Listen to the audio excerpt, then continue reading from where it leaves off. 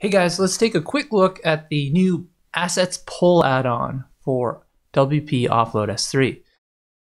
So when you first install the plugin, you're going to get this nice thank you screen here that explains that this guide is going to step you through configuring Amazon CloudFront, and that you can click on these little bits of text and it will actually copy that text to the clipboard.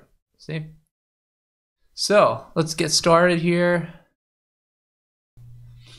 I'm going to set up this CloudFront distribution for assets.bradt.ca. And we're going to just quickly fly through these things. So this is the wizard, and it shows you these screenshots, and you can make these screenshots nice and big just by clicking on them. And then you just step through this wizard, follow the instructions.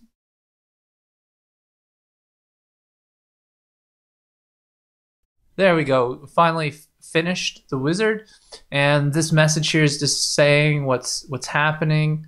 We're checking the assets. So down here you'll see there's a check mark that says assets are serving from assets.bradt.ca. So this is actually doing a request to assets.bradt.ca to see if it's able to reach the site through that URL, and it's saying that it can. And you can always check again. You can to make sure that it's working at any given time.